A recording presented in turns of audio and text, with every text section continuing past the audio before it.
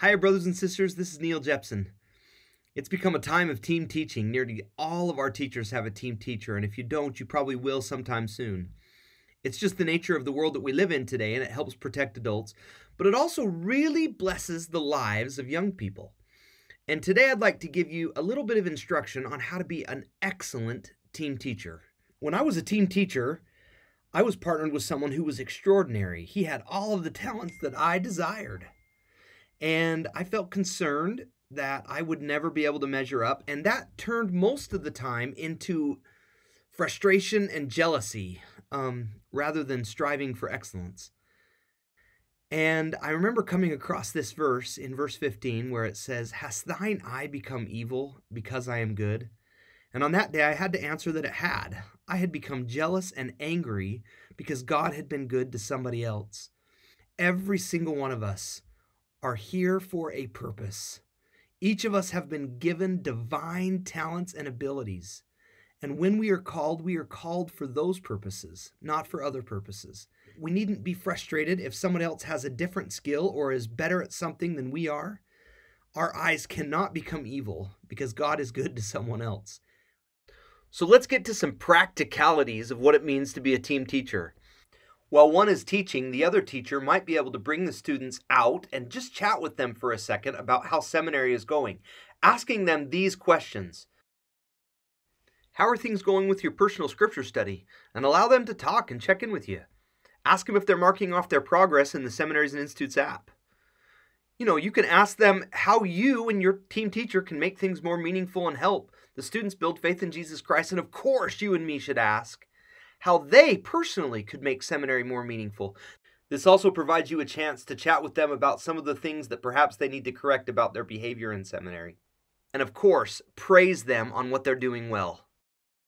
These conversations don't need to be long, and they certainly don't need to be isolated from the rest of the class. Just find a place where you can quietly talk with the student without disturbing the other students. What are you supposed to do when your team teacher's teaching? Here's 3 suggestions. When things are quiet, don't answer the question. Sometimes I've noticed that teachers are starting a conversation between each other rather than with the students when the students are quiet. For example, I saw a teacher ask a question and it was dead silent in class, and the other teacher, trying to help the teacher that was teaching, answered the question, and the other teacher responded to that teacher, and pretty soon they were just having a conversation back and forth, and the students were just observing or not paying attention at all. So it might be good for a team teacher to say, "Hey, I'm not sure I understand your question. I'm not going to answer it, but I'm not sure I understand your question. Will you ask it one more time?" That will help the students continue to be engaged and continue to have the burden on them. As a team teacher who's not teaching, you should watch for it and correct unfocused behavior.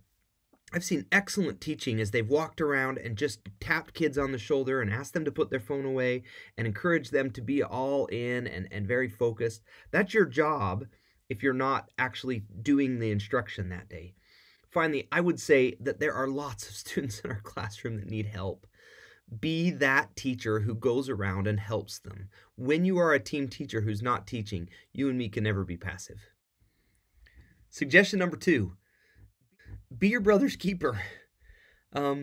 You may find team teaching easy, but a lot of our team teachers don't and find it to be kind of a struggle.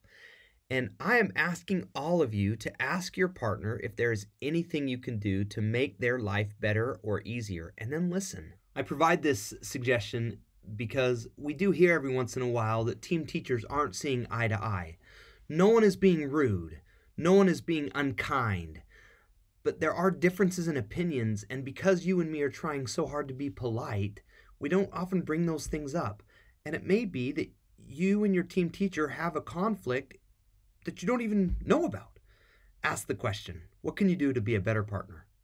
You might ask your teacher to watch you teach and then provide you with some feedback and then apply it, right? Try to be better. You got another adult in the classroom who's willing to help you be a better teacher. Man, take advantage of that. You might look for personal strengths of your team teacher and then provide genuine compliments.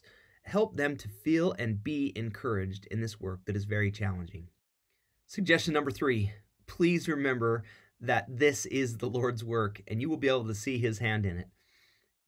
You have been called by God, and your team teacher has been called by God. Please keep that in mind. And as you and me bring different things to the table, God will use us to fulfill his purposes. Seek and pray for unity. Work hard to obtain it. That's what Zion's all about. Be the best team teacher you can be. Follow these principles, and you and me can continue to leave a significant impact on the youth and young adults that we're trying hard to serve.